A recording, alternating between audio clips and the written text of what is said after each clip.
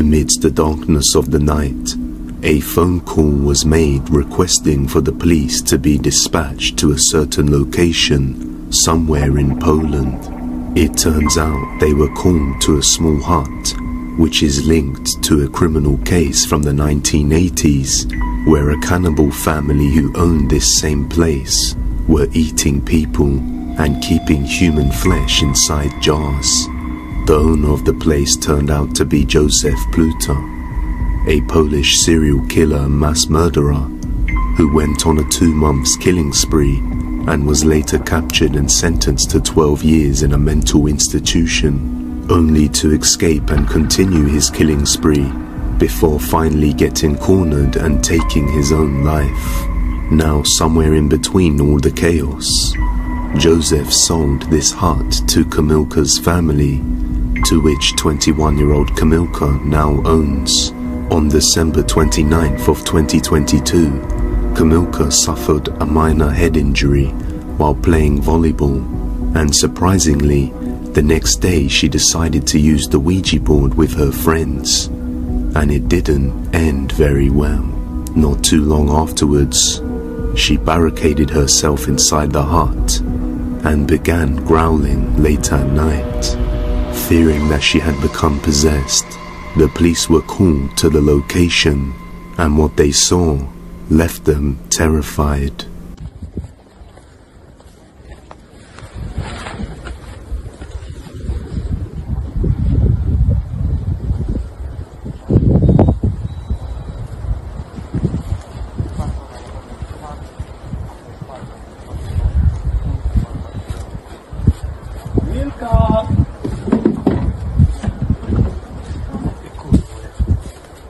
Tu jesteś dzikuska. Chodź, misiu. Nie patrz jak świnia, kurwa. Chodź. Chodź tu, kurwo.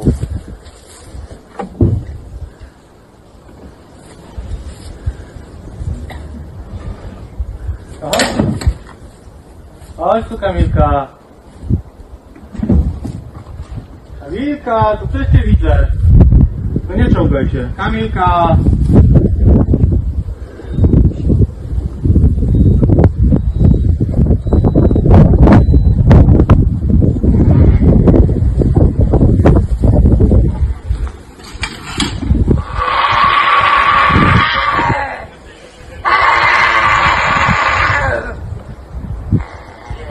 Kamilka. Kamilciu. Chodź na dół, twoje dziecko cię woła. Chodź, Kamilcia, dziecko cię woła. Kamilka. Wiktoria cię woła. Wiktoria cię woła.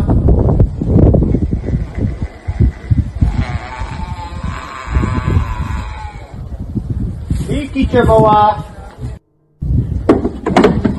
Kamilka. A woman growling in a dark room can be seen through the window. Unfortunately, the police officers have no choice but to enter the building.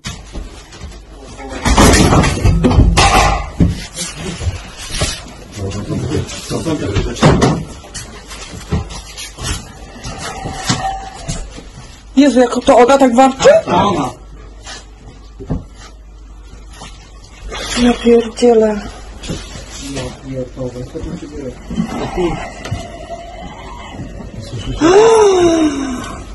Ja już ojczyzny, kurwa, tak? No, totalnie. Pierdolę, ja dostaję tylko 5000 zł, kurwa, pan. Idź pan do... Uważaj.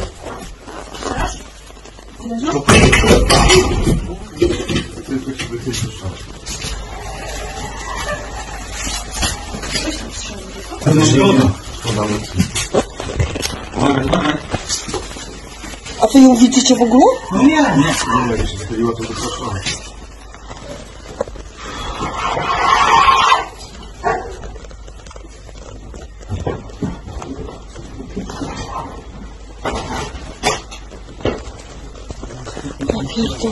Understandably, the police officers were frightened and had a hard time getting within close proximity of the woman, as she let out demonic growls and threw objects across the room, which would be enough to make most people run away without a second thought.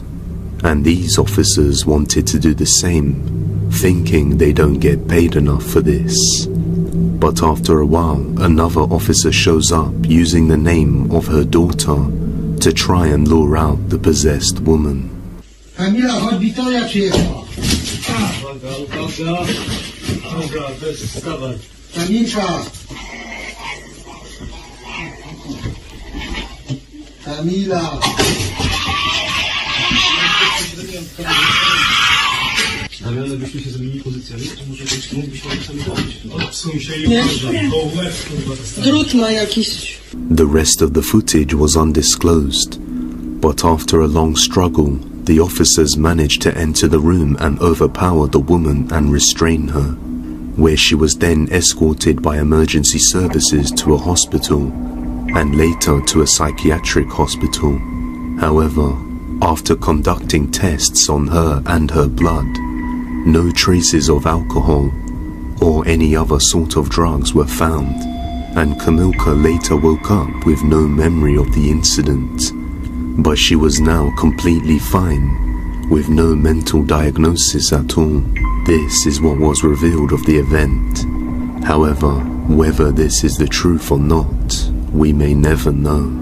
It is possible that after hitting her head, she somehow became vulnerable to a demonic possession after conducting a Ouija board session, and the police didn't show the full footage of the woman being restrained. So just what is really going on here? Is this real evidence of a possession, or something else entirely?